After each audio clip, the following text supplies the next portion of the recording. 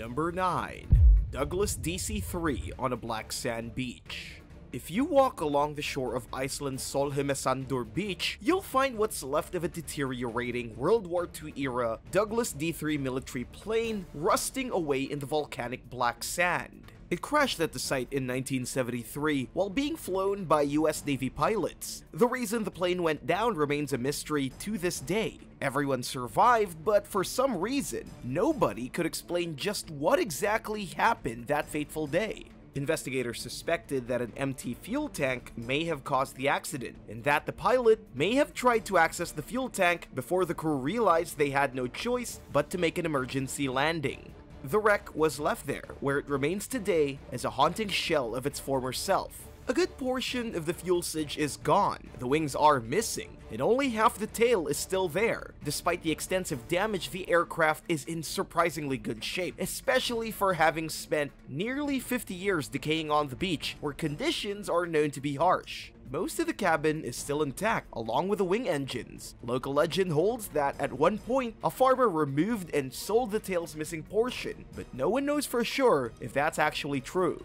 The otherworldly wreck is found somewhat off the beaten path, surrounded by nature. It's one of Iceland's most famous crashed planes. There's a consistent stream of curious visitors drawn to the site, where they are free to explore the remainder of the DC-3. Travelers can drive to the location or go there as part of a guided tour of the country's southern coast. Number 8. The Galaxy. On the island of Koh Chang in the Gulf of Thailand, there's a creepy abandoned resort with a deserted cruise ship docked along the shore. Dubbed the Galaxy, the 7-story, 70-bedroom vessel once functioned as one of the property's upscale hotels. During its heyday, the Koh Chang Grand Laguna Resort was a 5-star destination, but it suddenly closed one day, and nobody knows why, leaving behind the Galaxy and several other structures, including chalets and fishing boats. Travel blogger Messy Nessie Chick became curious enough to visit the property in 2017. She later wrote that some parts of the defunct resort were unusually well maintained, while other areas had fallen into disrepair. She also noticed that there were some staff members on site, including a security guard, who collects tips in exchange for letting people explore the ghost ship. Photographer Emily Diane Ibarra captured a series of images showing just how run down the Galaxy's rooms have become since its abandonment, with stained carpets and furniture that's falling apart. There's clearly been no electricity or running water for quite some time, and the dark and dank vessel appears to have been taken over by stray animals, who now treat it as their home. Interestingly, the office contains a cabinet full of keys that was left open, almost as if a front desk employee fled in a hurry one day and never returned. One Reddit user wrote that the Galaxy served as a cruise liner before it was repurposed as a floating hotel. Locals reportedly refer to it as the ghost ship not only because it's deserted, but because numerous people have supposedly ended their own lives by jumping from it. The vessel is eerie enough to begin with, but if the stories are true, it adds a whole new dark dynamic to the Galaxy. Number 7. Hannah Marie. The fishing vessel Hannah Marie was built during World War II. During its heyday in the 1980s, it sold fish at ports in Alaska and Seattle. The 100-foot-long ship has seen its fair share of misfortune, including one disastrous incident that happened in the waters south of Juneau when its operator fell asleep at the helm. Hannah Marie crashed into a rock and capsized, spilling around 300 gallons of diesel fuel into the water. A man named Richard Cook bought the aging vessel in 2017 for a dirt cheap price. He perhaps bit off more than he could chew in terms of the work it required, and he abandoned the Hannah Marie in the Snohomish River the following year. The ship sat untouched for over a year, and the state of Washington apparently became fed up in mid-2019 when it threatened to seize the vessel. Cook received a 30-day warning with a strict ultimatum attached: remove the Hannah Marie from the river, or the state would come and remove it, and it would no longer belong to Cook. In the meantime, Cook tried to tow the boat upriver to stop trespassers from stealing its equipment. Onlookers later described watching the Hannah Marie become lodged into a riverbank and began taking on water. 2 days later, items began falling off the vessel and into the water. At last update, the state planned to act on its threat to seize the boat, which will cost taxpayers somewhere between $250,000 and $300,000. Cook could expect to receive a bill for the costs, but whether or not he'll ever pay it is another matter. Number 6. Belle Amica. Members of the Italian Coast Guard were perplexed in August 2006 when they spotted a schooner called the Belle Amica drifting aimlessly off the Sardinian coast in the Mediterranean Sea. The vessel was found near Punta Volpe and appeared to be abandoned. Its discoverers boarded it and steered it away from some rocks and shallow waters that it was headed toward. Inside the Belle Amica, they found French maps of North African bodies of water, partially eaten Egyptian meals, a pile of clothing, and the Luxembourg flag. Investigators soon discovered that the boat was never registered in any country, including Italy. They also realized that the Belle Amica was not an antique vessel as they had first suspected.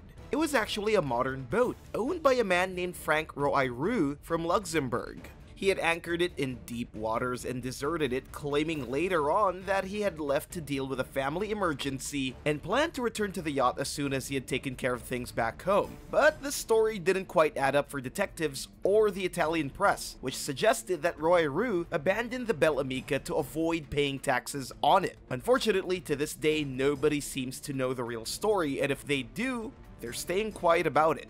What do you think the true story is about the Belle Amica? Who do you believe? Let us know in the comments below, and if you're liking this video, be sure to hit the thumbs up and subscribe buttons if you haven't already. Number 5. Loftus Tramshed. When an old grain shed in New South Wales, Australia was set ablaze in October 2015, it was probably easy to think at first glance that there probably wasn't anything too valuable inside. Sadly, that wasn't the case. At the time, the Sydney Tramway Museum was using the inconspicuous building as a storage facility for an array of retired trams and buses dating as far back as 1898. It was chock full of vintage streetcars and other historic vehicles, including 2 Sydney trams that were built in 1911, several dating back to the 1930s, a Melbourne tram from 1929, and 2 1940s-era double-decker buses. Firefighters spent hours battling the flames before finally snuffing the fire out. Thankfully, nobody was hurt, but it was sadly too late to save any of the vehicles inside the shed. The vehicles were awaiting restoration when the fire broke out. Sadly, they were all destroyed. After dealing with dozens of break-ins by local vandals who covered the fascinating trains, trams, and buses with graffiti, staff members unfortunately weren't surprised. Speaking with the Daily Telegraph, Museum Chairman Howard Clark said the intruders always found a way inside, no matter what the museum did to try securing the building. If you've ever heard the saying, "This is why we can't have nice things," then you know that it fits this unfortunate situation perfectly. Number 4. Bagger 258 and Bagger 1473. Nicknamed the Blue Wonder, Bagger 258 is a massive bucket wheel excavator that sits abandoned in a field in Schipkau, Germany. It was first used as a coal machine in 1964 when the region was under the control of the Communist East German government. At 563 feet long and nearly 164 feet tall, Bagger 258 is more like a mobile factory than just a vehicle. It's equipped with tank-like tracks which enable it to move at the tremendously slow speed of no more than 20 feet per minute. The colossal contraption has 10 blades which dug as deep as 49 feet into the ground, collecting huge buckets of coal and soil. In the meantime, some of the coal was mechanically sifted and fed into the machine's engine to keep it running. Bagger 258 was abandoned in 2002 for the same reason that many mining sites and vehicles are left behind. There was nothing left to mine. It was cheaper and easier to desert the aging machine than it would have been to dismantle it, which is why it remains at the site today, with its faded and chipping paint reminding visitors of just how old it is. Shipcow is also home to Bagger 1473, another massive abandoned bucket wheel excavator that many urban explorers have mistaken for Bagger 258. It was used from 1965 until 2002 when the nearby mining resources were depleted. After Bagger 1473 was taken out of service, the surrounding municipal governments agreed to preserve the machine and to install it as a monument to the region's mining history. Sadly, the decommissioned excavator became a popular target among vandals, and it deteriorated rapidly. The same municipalities who agreed to save Bagger 1473 announced plans to scrap it in 2019. To prevent this from happening, state archaeologists and officials scrambled to have the machine declared historically significant. While the move protected it from being demolished, the gargantuan piece of equipment continues to rot as authorities try to figure out how to preserve it and who will pay for it. Number 3. Boss 400 Shipwreck. In the 1990s, the Boss 400 was Africa's largest floating crane.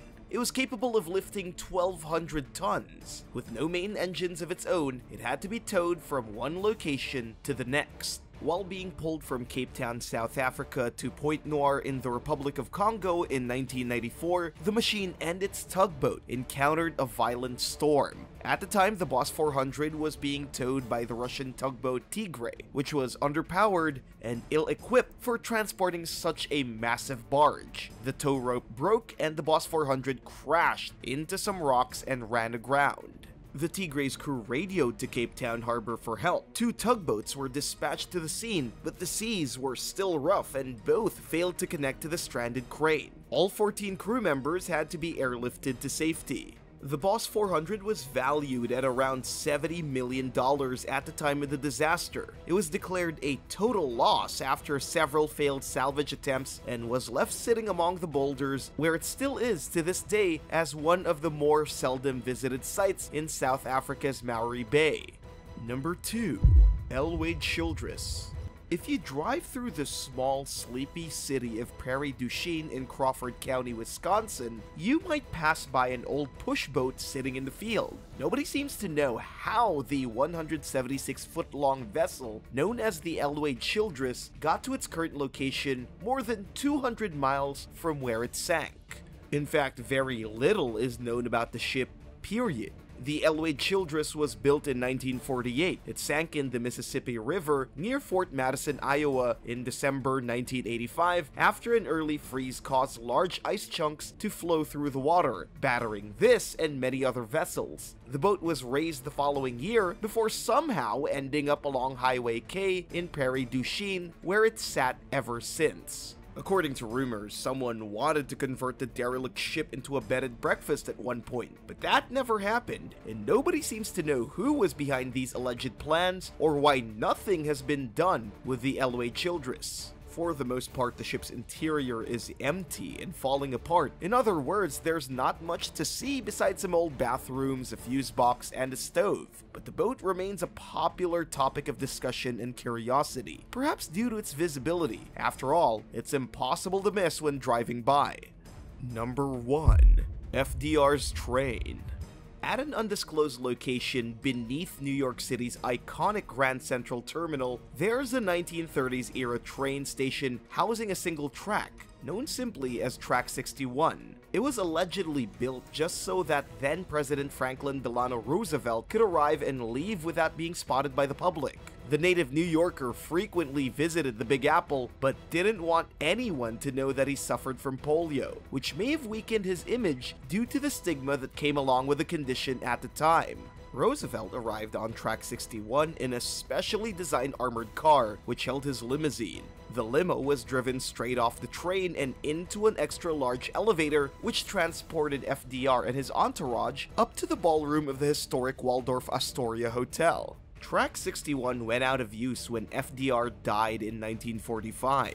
Until recently, the train car that was rumored to belong to the former president, and which was reportedly used for transporting him in and out of the station, remained on the track, slowly deteriorating as time took its toll on the vehicle. The Danbury Railway Museum in Connecticut now owns the car. Since then, numerous train experts and enthusiasts have offered up the disappointing news that the car actually never belonged to FDR. Known as a baggage car or tool car, its use was far less spectacular than many would like to think. But as one of the few remaining examples of a car of its type, it's still fascinating in its own right, even if a little less glamorous than it was originally thought to be. The interior consists of an aging wooden floor, hooks for hanging tools, and a generator.